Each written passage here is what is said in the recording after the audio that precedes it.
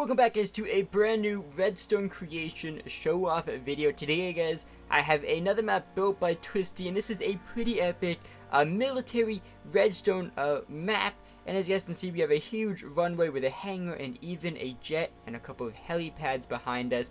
And it's just very exciting, guys. There's a lot of cool little creations he put into this map, including a training ground and a nuke launch area. That all sounds awesome and crazy, so let's jump right into it. So yeah, guys, this map was built by Twisty, like a couple of others I have reviewed, and as you guys can see, jumping all the way down here, we have a pretty long runway with a lot of repeaters. I thought there was supposed to be some redstone lamps to kind of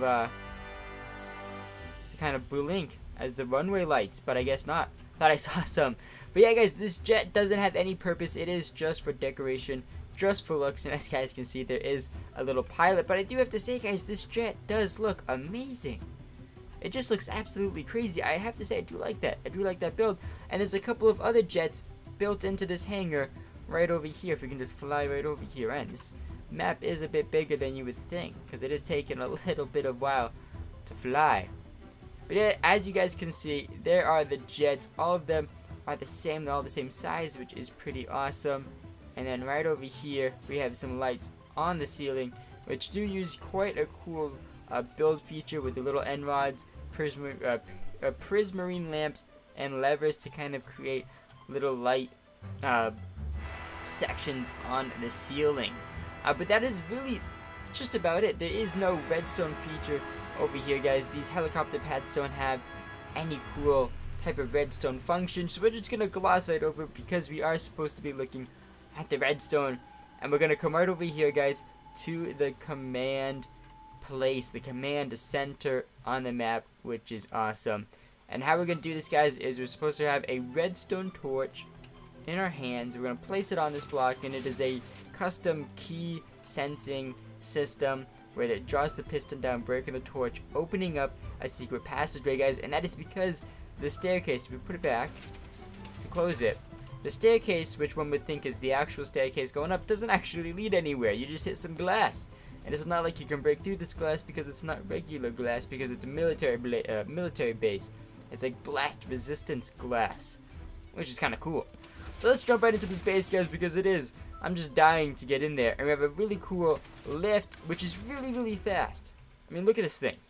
In a span of about 2 seconds when it starts, it's already done. Which I have to say is a pretty fast elevator. So let's stop playing around with it and actually go up to see and to show you guys that it does work. Bam! All done. Look at that. I'm up here. So a lot of these little control panels, as you guys can see, are just for looks. But before we start messing around with any of them, guys, you do need to flip this lever right here, which turns the beacon on and off, guys, which, as you guys can see, cycles through the colors red, green, and white. But once this is on, now you can start messing around with these control panels. And this one, these buttons don't do anything, guys. It's this button that brings you back down. Oh, it's right here. I forgot where the elevator was. And does it bring you back up? It does bring you back. Aha.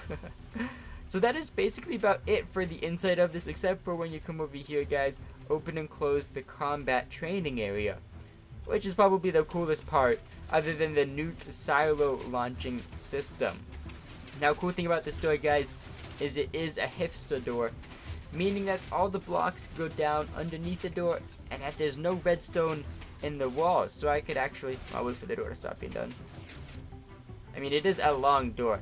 That is the one thing about it. It does take some time, but there's no redstone hidden in the walls, guys. And there's no redstone hidden on this side. It is all underneath. I'm kind of afraid to break stuff. Yeah, I'm afraid to break stuff because I might ruin the door. And I don't want to do that, guys. At least not on camera. And to close it, we do have to come back out here, guys, and press it. I don't think there's a close button over here.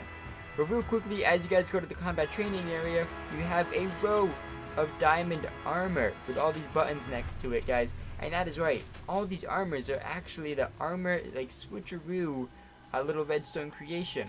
And you can cycle through 3 different colors, guys: diamond, iron, and gold. After the gold, diamond come back, which this allows you to kind of role play a little bit, because this map right here, guys, is great for role playing, a type of military role play if you want to mess around with some friends. And now, of course, you guys can always build and add more to it. I'm sure Twisty would actually love to see you guys downloading it and using it for that purpose. Maybe add in some of the like little lookout command towers with secret tunnels and stuff. But the purpose of adding in so many armor stands is so that you guys can have like the general and the lieutenants and the colonels and the captains and the privates, and then the normal people of the military, the normal foot soldiers. And that's why there's a lot of them, so you can put signs above them to distinguish which one is which. So that is pretty cool. And then coming over here into this mountain, guys, as you guys can see, is the training area. And we do need to grab a bow with infinity with an arrow. And it's really, really cool, actually.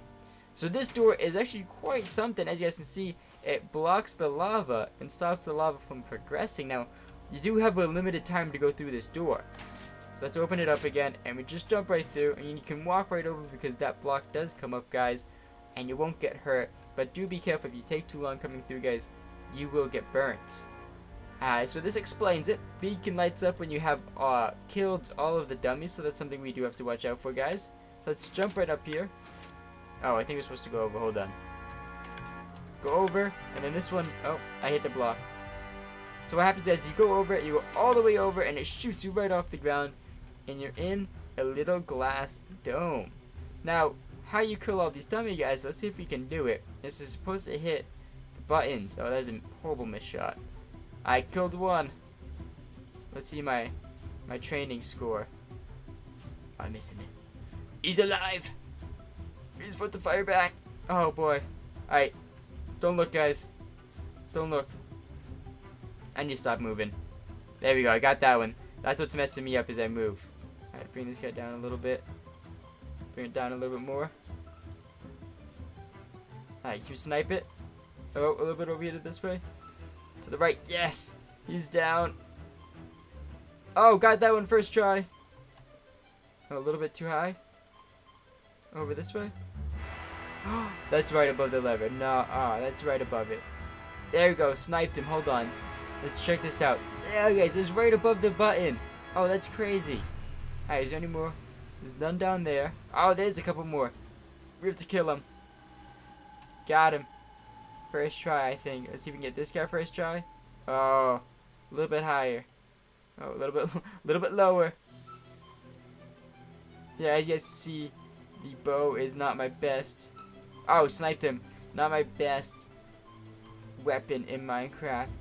I do prefer just to take out a sword and chop them up. Alright, sniped that guy. Do you have any more little dummies hiding around in the map? I don't think so. I think that's it. Oh, well, no, the arrows despawned. That's why I was about to say, what? Oh, wait, no, because they're despawning, guys, the beacon isn't turning on. Okay, hold on. Excuse me, sir. You need to go. You need to go. You need to go. Where is he? He's up here. That guy needs to go. No. I want to see the beacon turn on. There we go. Yes. Yeah, guys, look at all the fireworks. Oh, it is a bit laggy, so do be careful. Alright, and it turns off, I think, when all of the guys, or all of the dummies come back alive, so we can come up here and celebrate with a little beacon, guys. Do a little victory dance while you're up here. See the world. So I apologize for my, how I did in the combat training area, guys, but now we're going to be moving on to something much more exciting, which is the nuke silo system. And we do have a 2-step security process, guys, and the first one being a 9-digit combination lock. And of course it gives you the combination, but you don't have to put it here, guys. You can just have one person memorize it, who's the general, and just have him be the person who opens it up. But it's 2, 3, 5, 7, 9, and as soon as you're done, guys, the door comes down. Ooh, what are these for? I think that's just for the slime blocks. I was about to say, if those fired like arrows at you, that would be crazy. But this next one, guys, you need all the arrows, pointing at the sign. And of course, you don't have to have that posted. But as soon as you guys see the light turn on, the little slime blocks drop down, and you are in the nuke launch area. So real quickly, guys, before we launch them out, what is this?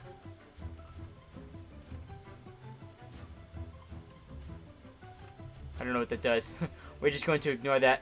I'll check that out in a second, guys. But these are the nuke silo systems. Once you punch in the launch code, guys, these doors will open up and the nukes will fly out. And it's a pretty cool sight to see. And we need a button to get back in. There we go.